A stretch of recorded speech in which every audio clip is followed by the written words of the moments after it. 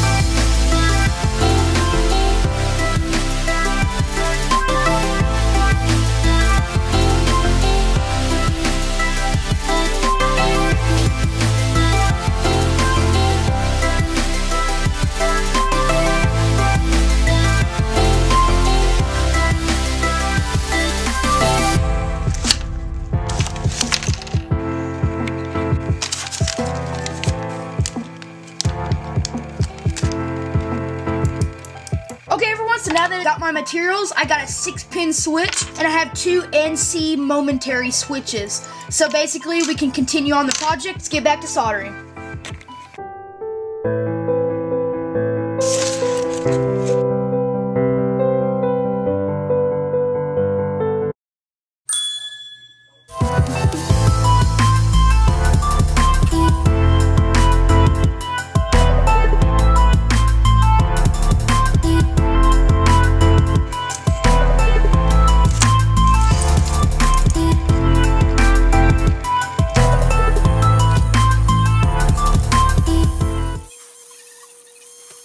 Okay everyone, so I basically am done with the circuit. I just have it prototyped, so I will finalize it later.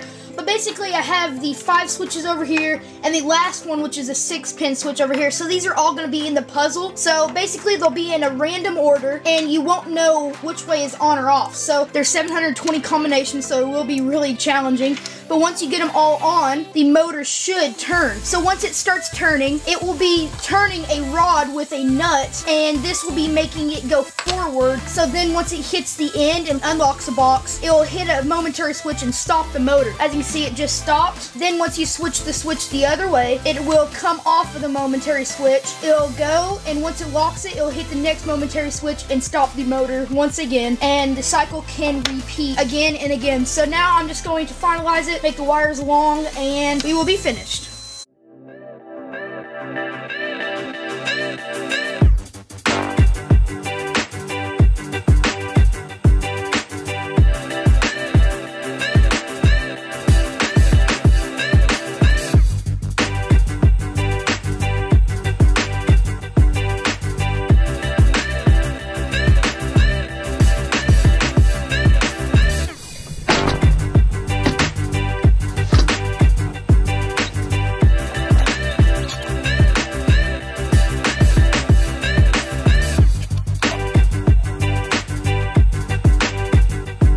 So now that everything is completely finished, I'm just going to shrink all the heat shrink tubing I put on there just with this heat gun.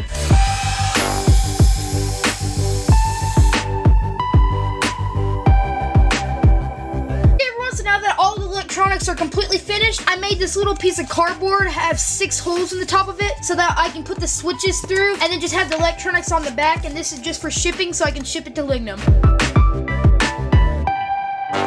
Just like that, all the switches are in. Now I'm just going to take a couple zip ties and I'm just going to clean up the wiring.